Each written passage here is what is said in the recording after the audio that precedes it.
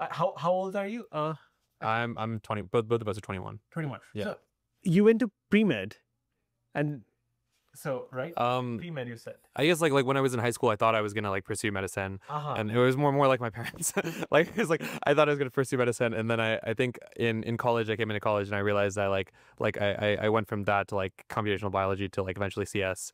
And so I did like some coding, but it was like more in the context of biology. So I think I had like a little bit of experience throughout. But I think last summer was like the first time I worked like a coding job and like got like a lot of experience.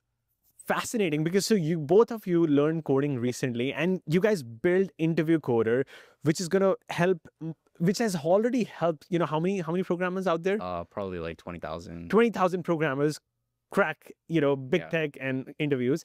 This is fascinating. And you built it in 1 week, and you debugged and made it beautiful in another week. So both of you in 2 weeks with limited programming experience.